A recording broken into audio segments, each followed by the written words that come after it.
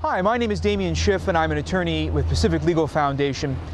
Just last week, Judge Wanger, a federal district court judge in Fresno, California, issued an important ruling in the consolidated Delta smelt cases. These cases challenge the Fish and Wildlife Service's water cutbacks that are contained within a biological opinion issued under the Endangered Species Act for the Delta smelt.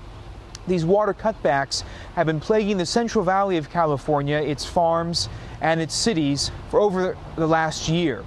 The question before Judge Wanger last week was whether these water cutbacks make sense, whether they are legal under the Endangered Species Act. And the court said probably not, that in fact many of the water cutbacks are arbitrary and capricious because the agencies, in this case the Fish and Wildlife Service, simply doesn't have the good science necessary to support the service's assertion that these water cutbacks are necessary to keep the Delta smelt alive and healthy.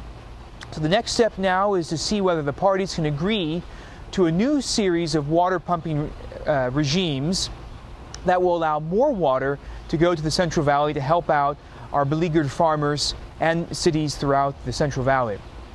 For more information, though, on the specific aspects of Judge Wanger's ruling, I'd encourage you to visit our website, pacificlegal.org, and also our Liberty blog, plf.typepad.com. For more PLF videos, visit our YouTube channel.